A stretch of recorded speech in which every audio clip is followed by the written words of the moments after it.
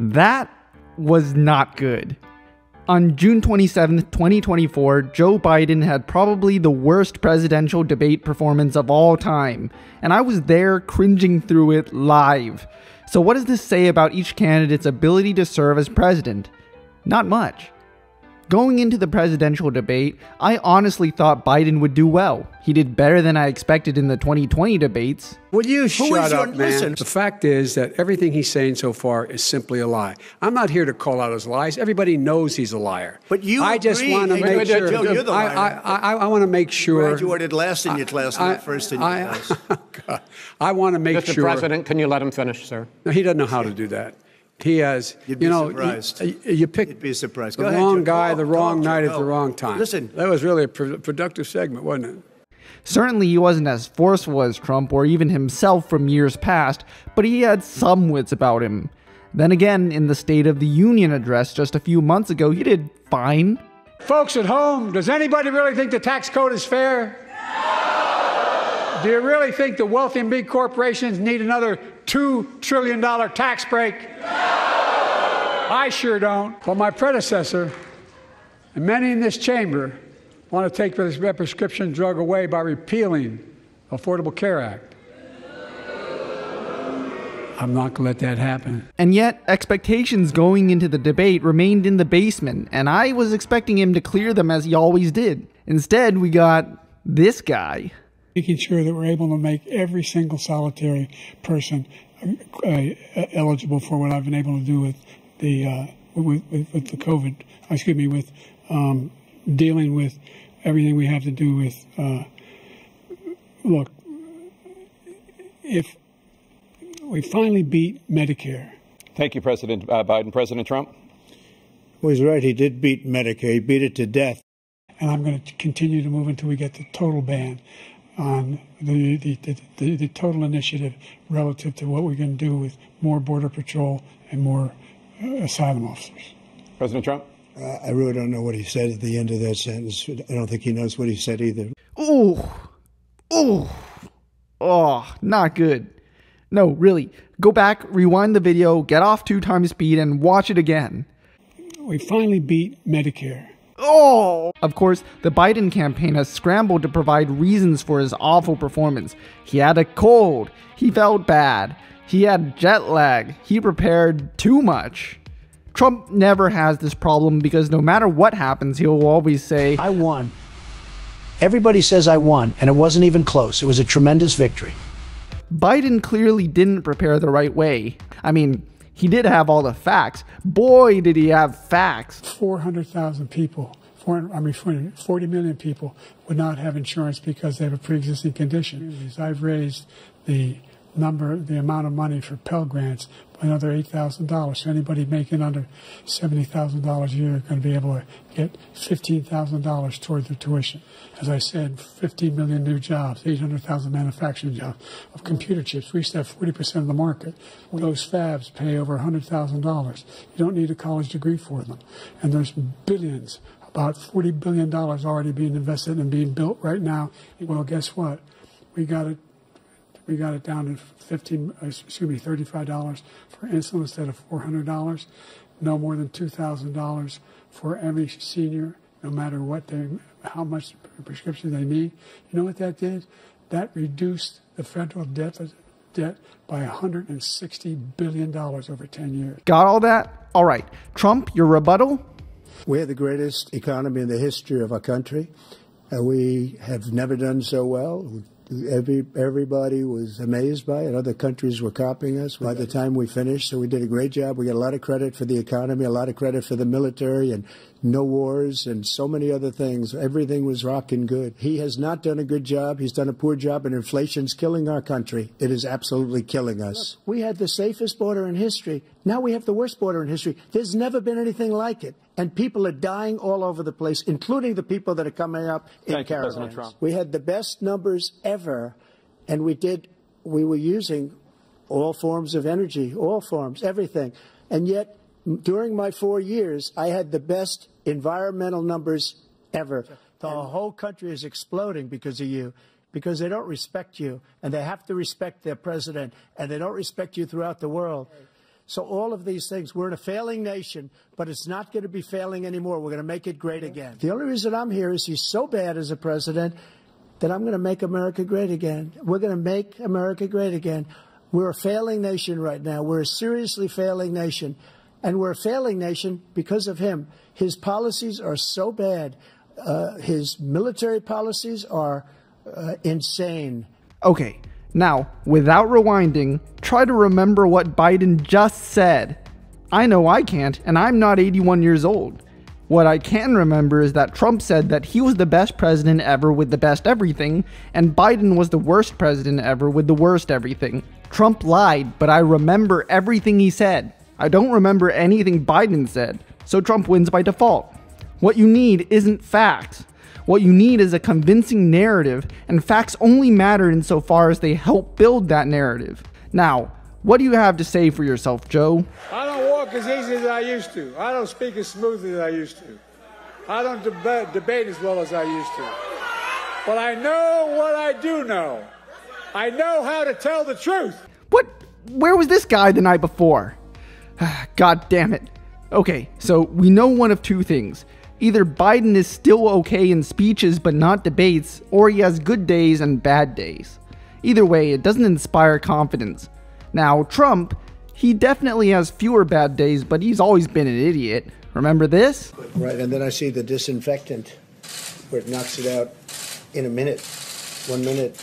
And is there a way we can do something like that by injection inside or almost a cleaning?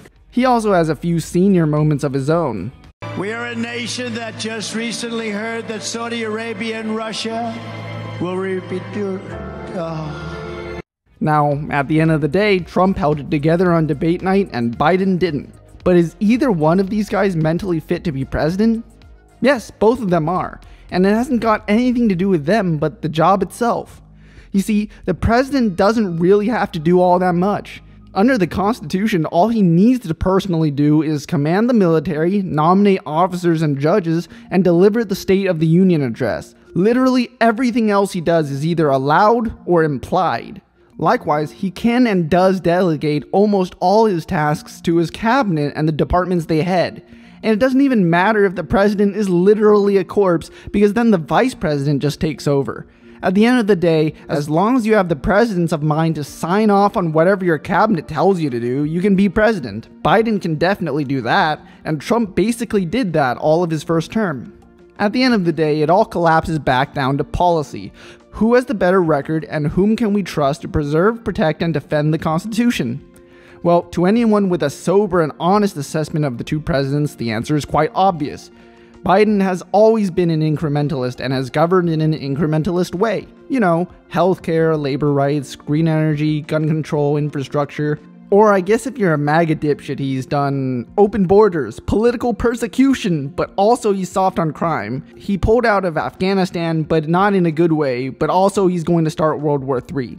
And one of these two narratives is real, but it depends on which reality you're living in. Trump, too, basically used the Republican Party's existing infrastructure because he had none of his own. He basically governed as an establishment Republican. But now, most of his old cabinet is gone, and most of the anti-Trump Republicans from his first term have either left Capitol Hill or fallen in line. Worse, all the crazy fucking shit he tried the first time without having to face any consequences has opened up a whole realm of possibilities for the previously institutional conservative right. With his newfound presidential immunity, thanks SCOTUS, there's really no telling what he might do with it. Who knows, he might make America great again, forever. What we do know is the conservative, Trump-aligned Heritage Foundation has cooked up a plan called Project 2025, under which most merit-based federal workers would be replaced with partisan political appointees. Branches like the Department of Justice and FBI would come under partisan control, and the government would essentially become a Christo-fascist theocracy. And with all the competent administrators fired or imprisoned, sooner or later the economy would collapse, affecting all of us. Then again, that's just the worst case scenario we can imagine. If the Trump era has taught us anything, it's that we don't have a very good imagination. I mean, remember when the Heritage Foundation was rolling out things like Obamacare and Democrats were freaking out about the Muslim ban? Man, those were the good old days. And that's why Biden should drop out anyway. I said he's mentally competent enough to be president, but based on the debate performance, he's no longer capable of campaigning for president. Before the debate, Biden was in national polls running 0.2 points behind the convicted felon who saw his economy crash, try to do a coup, and promises to do another one. Now that guy is 2.3 points ahead nationally, his biggest lead since March. And concerns about Biden's age aren't something that just goes away. The problem is the heir apparent if Biden abdicates is Kamala Harris. And just to remind you what Kamala is like. And do we want to look at what November will bring and go on a course for America that is about a destruction of democracy? And that's Joe Biden. Mike Pence is nowhere to be found in supporting Donald Trump, and that's why he has to look for. We're all doomed. The worst part about Kamala Harris is it's hard to get her out because, as I said 4 years ago, she's basically a diversity hire. You can't remove a candidate based on merit if she was never hired based on merit. But there are still a few solutions the Democratic Party could, but probably won't pursue. The most effective would probably be Supreme Court reform. SCOTUS is currently at a historic low in terms of popularity. They've consistently paved the way for Trump to win re-election, whether by declining to disqualify him from the ballot for insurrection under the 14th Amendment, intentionally delaying judgments in his federal criminal trials, and now giving the president presumptive and effective immunity to do whatever he wants. Well, Joe Biden swore an oath to defend the Constitution. As head of the armed forces, he could use his newfound immunity to reform 2 of the most corrupt seats, bring the court to balance, and disqualify Trump under the 14th Amendment. Of course, he's not brave or bold enough to do that, so instead, the Democrats could decide to put the voters in the best position to save democracy manually. We really have 3 viable candidates. Michelle Obama is hugely popular, and though she's somehow even less qualified than Trump, running on no record at all is at this point a good thing. Maybe she'd do it if all of the Democratic Party called for a 3rd Obama term, but as it stands, the 2 people who look ready are Gavin Newsom, tall, handsome, charismatic, presidential, and Gretchen Whitmer, coming out of the swing state of Michigan. If Biden called for an open Democratic convention, I'd hope for a Newsom win because not only is he equal to or better than Trump at everything, he'd also make the resistance shitlibs very angry that a white man is leapfrogging Kamala. And then they vote for him in November too. Most likely though, Biden's gonna pull a Ruth Bader Ginsburg and hold on until the end of our democracy. Even then, there are some ways he can project some strength. He should disrupt the news cycle by any means possible, preferably by publicly strong-arming Benjamin Netanyahu into a Middle East ceasefire. He can aggressively shift his messaging, labeling Trump and his Supreme Court cronies as traitors and an existential threat to the nation. Most importantly, he has to win the second debate. It's not likely, but Trump is a bad debater, and beating him is never impossible.